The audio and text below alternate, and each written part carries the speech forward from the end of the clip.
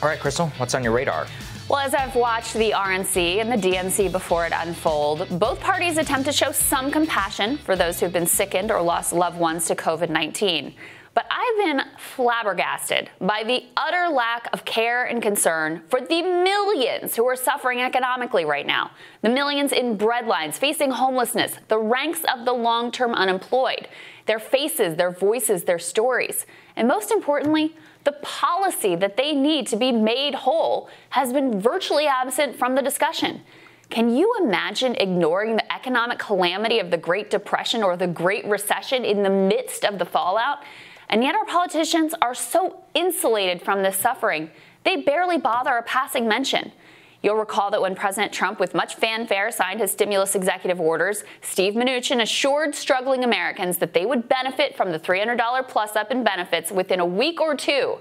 Now, that was almost exactly 2 weeks ago. Shock of shocks, Americans are not, in fact, benefiting from that executive order unemployment plus-up. In fact, only 2 states have managed to implement the benefit at all thus far. That's according to Bloomberg. Arizona and Texas are giving $300 in aid, notably not the $400 that the executive order was billed as, since that extra $100 has to come from state coffers, and Congress has failed to provide a desperately needed state bailout.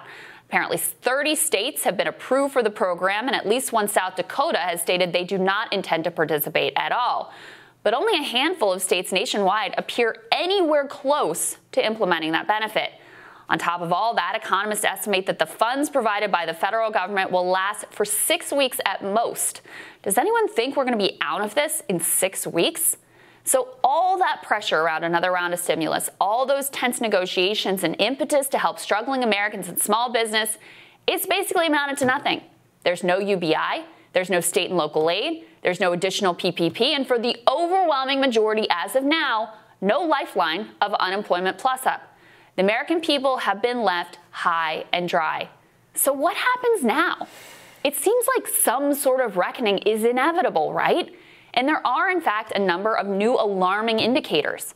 While the stock market keeps climbing, hitting record after record, and the housing market gets hotter and hotter as those with the means search for houses with yards in the suburbs, consumer confidence has just hit its lowest level in 6 years. Now, that's, of course, a troubling sign just in terms of how Americans are feeling about their lives and their prospects right now. But it also has direct implications for the economy, as it could portend a pullback on consumer spending, the lifeblood of our consumerist economy. Meanwhile, permanent job loss is increasing. In fact, a new estimate projects that these losses are approaching the heights of the Great Recession. 33% of those laid off in March have lost their jobs entirely as month after month of this pandemic has dragged on. And now, with the PPP loan period expiring, that number is only set to grow. Now, particularly troubling development is the number of workers who are now joining what they call the long-term unemployed. One of the things that we all learned during the Great Recession, if you'll recall, was how unemployment can become a sort of trap. The longer that someone is unemployed, the harder it is for them to get back in the workplace. That's part of why the idea of a quick recovery seems increasingly fanciful. As one economist told the Washington Post, "I don't think you can have a pandemic and think everything's going to snap back to normal and we'll be fine. This will get worse before this gets better." In another telling and troubling sign for the human beings in this country, the companies that are performing the best right now, that are driving some of these big stock market gains, are the ones that depend on humans the least. That's often tech companies. So companies reliant on humans, on the other hand, are disproportionately struggling. The fact that the least people-intensive businesses are the ones outperforming with share prices leaping, well, that's great for those investors involved. It's not great for the humans who are already lacking in good jobs, already being treated like disposable, interchangeable cogs. And there's a final sign that may be the most intriguingly ominous of all. So never before have institutional and individual investors been more at odds in their view of the market, with individual investors way more pessimistic and way more bearish than the big guys. Why does this matter? Well, a lot of people assume that the big institutional players must be more sophisticated and thus better predictors of the direction of the market. That's not actually the case. Instead, they tend to engage in a lot more sheep-like herd behavior. Why? Well, because it's okay to be wrong and lose a bunch of money if you're running one of these funds, as long as you're wrong in the same way that all your rivals are. It's sort of like the world of punditing, where it's perfectly fine, celebrated even, to be consistently wrong all the time, as long as you're wrong in all the approved ways. So when there's a large gap between the individual investors and the big players, it could mean that a few big movements from the institutional players could set off a stampede. Now, right now, people are saying the things that they always say before the storm hits. Oh, this time it's different. This time we figured it out. This time the good times will continue to roll. First of all, let's be clear that for millions upon millions, crash, collapse, and depression have already arrived. But perhaps a look at our history would also sound a word of warning for those believing that the economy will just snap back and that the stock market is going to ride high forever. In early March of 1929, just a few months before the Great Depression, the stock market experienced a small crash, much like the small crash that we experienced in the early days of the pandemic. But pretty quickly, despite a number of ominous warning signs, investors got right back in the game, buoying the markets with gains piled on top of gains that lasted all the way up until September of that year. Yale economist Irving Fisher observed this situation and infamously declared that, quote, stock prices have reached what looks like a permanently high plateau. The massive Black Thursday crash arrived shortly after this confident prediction. Or you might recall all those wise minds who assured us that the housing market was perfectly fine and that no reckoning was coming soon or ever really before, of course, everything collapsed in 2008. So maybe this time really will be different. Maybe everyone will just get back to the status quo level of drudgery and pain rather than the supercharged depression level of drudgery and pain. But I just can't look at these numbers and the failed state nature of our government's lack of response and believe that this is all going to turn out okay. And obviously, Sagar, this has incredibly direct political implications because we're watching, like the DNC and the RNC, this whole thing that's happening for millions of people is completely absent from the conversation. Trump is trying to run on this projection of like, the stock market's high and we nailed it in my leadership and we're going to be fine. We had this great economy and this is just a little blip and we're going to get right back to it.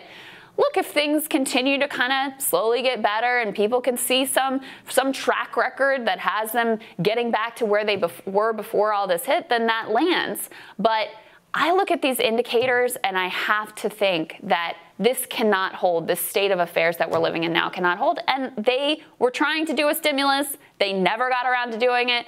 Trump basically took it off the table by issuing his meaningless executive orders, and now they're not even talking about doing anything. I agree with you. I feel crazy sometimes whenever I talk about this because you see the top line numbers, the housing market boom, all of this.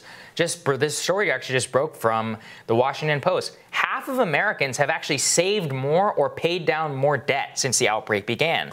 So we live, people talk about polarization and all that. Yeah. The real polarization is economically, which is that if you're at the top 50%, you're doing better in this crisis. You save more money, you pay down more debt, you use your stimulus check in order to buy consumer goods and all that. If you're at the bottom 25% or even the bottom 30, that stimulus check was the difference between making rent or not. That unemployment was the difference between being able to buy food or not.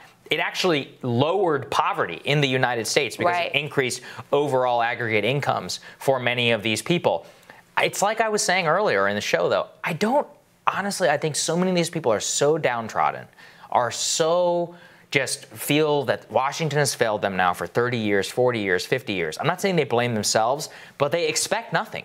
And I think that many of them are just non-voters. I mean, I cite that study here a lot, the Knight Foundation, the 100 Million American Project, where they look and they see what is the number one reason that people don't vote. Lack of faith in political institutions, period. And they feel that both Republicans and Democrats don't work on their behalf. I can empathize a little bit with that. I think what the real thing is that the Democrats and the Republicans are fighting for the votes of this half which have moved or paid down more debt.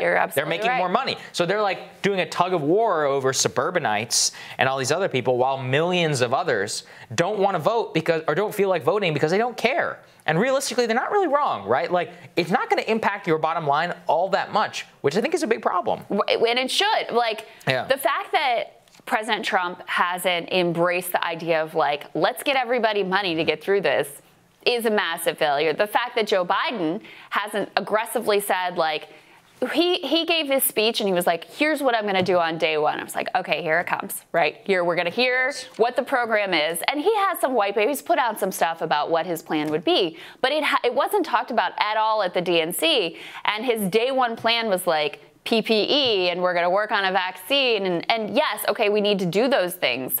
But the economic response, the economic piece is completely absent. And I think you're right. They are so, first of all, they don't even see it. They're so insulated from it. Nobody sees it. The people that they're talking to, the people they interact with, they're all doing fine. So it's invisible to them. And both of these conventions, both of these parties, frankly, are completely aimed at like winning over suburbanites. Yeah. That is the action that they're after. And so, yeah, you have this massive divergence in economic power. You have this massive divergence in terms of political power. And it creates like a country within a country, where the experience of living here is radically different depending on what side of the class divide you're on. I think that's right. Coming up, Executive Director of American Compass and friend of the show, Oren Cass, is going to talk about an RNC internal memo that reveals what Rust Belt voters are really thinking about this election. That One Rising continues.